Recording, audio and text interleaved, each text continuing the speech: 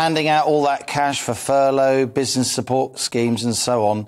But having spent £400 billion during the pandemic on those anti-COVID support measures, cash is now tight. So what the Chancellor's trying to do is position himself to say, I know the cost of living squeeze is there. We've been talking about it for months on GBNews. It's made much worse by the war, fuel bills, food bills and so on.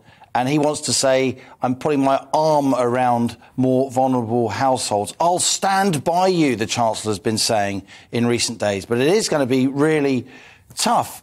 We talked about that national insurance rise.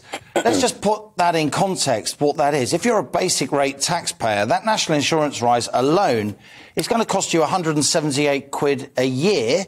And if you're a higher rate taxpayer, and more people are getting dragged into that higher rate tax bracket, you know, not particularly senior teachers, police officers are getting into that higher rate tax bracket. That national insurance rise alone is going to cost you £715 a year. Wow. That's a holiday. Yeah.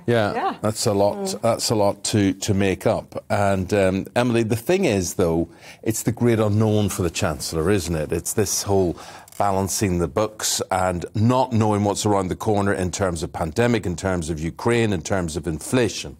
Yeah, that's true. And I think Sunak will certainly talk about that in his statement today, how the aspiration is to balance the books.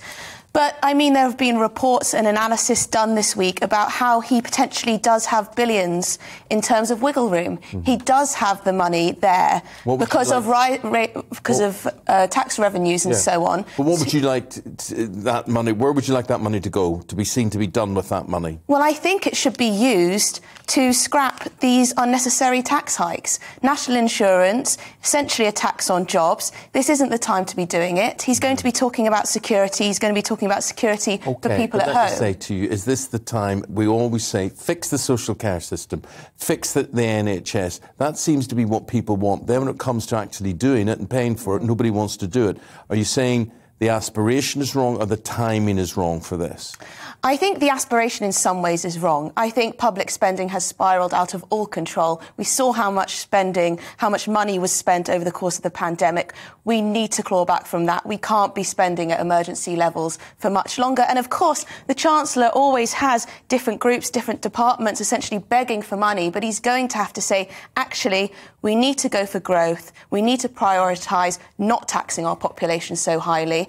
And then we can get higher tax revenues in the future. And it's interesting you chose this front page for the Mail, which is talking about him as a high-tax Chancellor. And Eamon was talking a little bit earlier about a lunch we went to 2 weeks ago when he was actually talking about his children. He was joking that their conservative instincts hadn't yet kicked in. But for a lot of people, the Chancellor's conservative instincts haven't yet kicked in, have they? Because he's just raising taxes. Well, yes. I mean, he talks a good game when it comes to lowering taxes. He says that's the aspiration. He says that this spring statement will lead us on that path to lowering taxes. But we haven't seen any of that. I mean, of course, we've had a pandemic where he's had to splurge, but he needs to get back to lowering taxes. That's what Conservative voters want. That's why people put him in office. So he needs to show more than just, saying he's going to do it.